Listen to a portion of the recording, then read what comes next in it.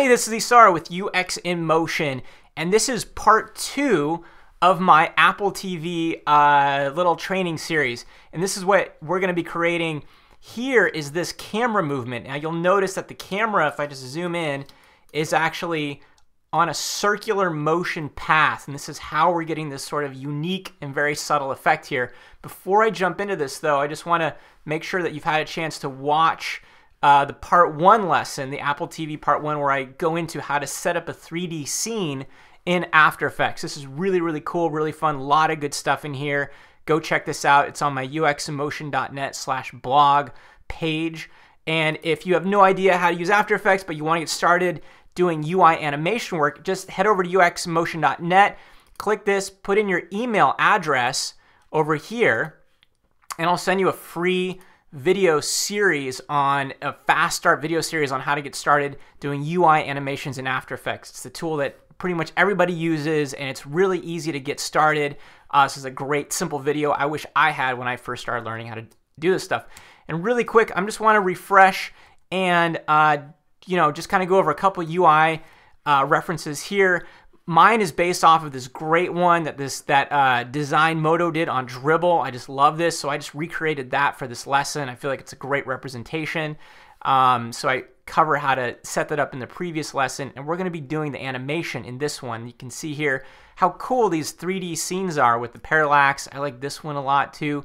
You can just have so much fun with it, even if it's just simple, just a couple layers, just type in a background, boom. Okay, so if you haven't, you can go ahead and download the files here. So if you just click here, I've included the source files as a download for this tutorial. I don't do it for everyone, but I feel like it's kind of important to have for this one. So just click this button here and just download the After Effects file and the design source files. So you should have something that looks like this already. And if you don't, go grab it or just watch here. Okay, so the idea here is that we're not actually going to be animating our 3D scene, okay? What this means is that we're going to be animating the camera around the 3D scene. Now, in the last one, I didn't really cover the camera setup a whole lot, and that's what I'm going to cover now. So I'm going to assume that you've watched the previous one, and we're just going to jam on this poster comp here. I'm just going to go ahead and delete my camera and this layer here, and we're just going to start over from scratch. So yours may look probably like one view. Oof, let's do this. Active camera. Here we go.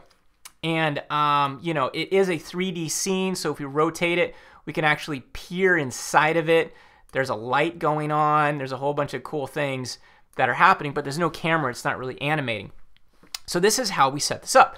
So if you just control-click down here or hit Command-Option-Shift-C for camera, you can pull up a camera. After doing some experimenting with this, I found that the wider angle lenses were great. So anywhere from 15 to 28 is great. Apple doesn't really specify on theirs, and so we're just going to choose 24 for this one. Fine. And you'll notice a subtle shift in the pixels because I've changed my camera lensing here from what the default After Effects viewer is.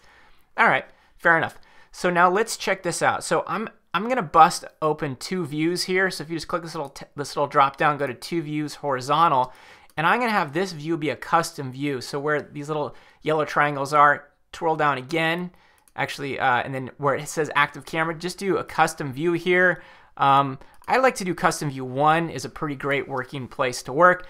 And I also put this in wireframe mode. It just helps sometimes. So where this little thunderbolt is, you can click that and go wireframe. And now we just have a wireframe schematic. And so essentially the idea here is that we want this camera to rotate in a circular motion here while the point of interest is pointed at our object. Now make sure when you create your camera you have a 2-node camera. This won't work on the 1-node camera. 2-node only.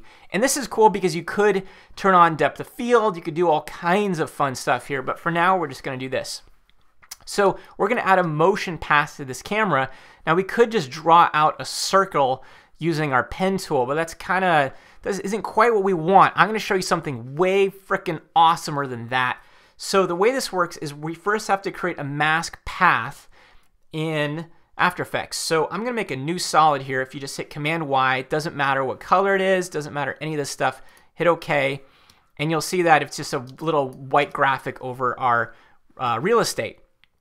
Now I can click the ellipse tool over here, and while the layer is selected, I can just click and drag, and you probably want to do this in the middle of the canvas. So if you click this little cross icon here, you can go title action safe, and it just puts a little check mark right in the very middle. You can click and drag while you're holding down the Command Shift key. It'll draw a perfect circle constrained from the center of where you're dragging. And in doing my tests, I didn't really figure out what was like the optimal circle size. We'll call it like this for now. That's cool. Now you'll notice like a little mask guy popped up here, and if it didn't, you can just click your layer and tap M for mask, and you can view your mask. Now if this isn't twirled down, twirl this down, and where it says mask path, click that and hit Command C. You're going to copy that. Now we can just hide this layer. You can just click the eyeball tool. We can untwirl that. And now what we're going to do is we're going to go to our camera layer here, twirl down our camera, and go to where it says transform, go to our position, and I'm going to move my playback head to the beginning here so that it pastes starting from this point onward. Make sure position is clicked and hit Command V. Okay, now everything's going to freak out. Don't worry about that. It pastes in these keyframes here. These are called roving keyframes, and these aren't temporal. I won't get into it. They're a little weird. You don't even need to worry about it. The cool thing is that you can just grab your end keyframe here and just slide it around, and now you can actually time your animation just by sliding this keyframe. But everything looks like crap, so you're like, dude, I don't care about that right now. Dude, my screen's all messed up.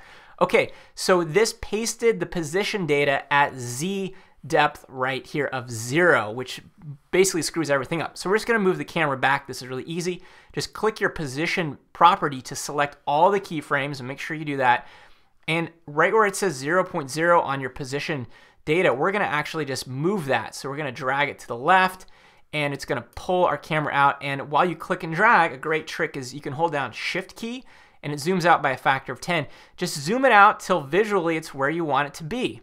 So let's say right about here. I know this isn't the most precise tutorial. We could put, guides in here, and really just dial it in perfect, but I think this is fine for now. So now you can see that we've backed the camera out.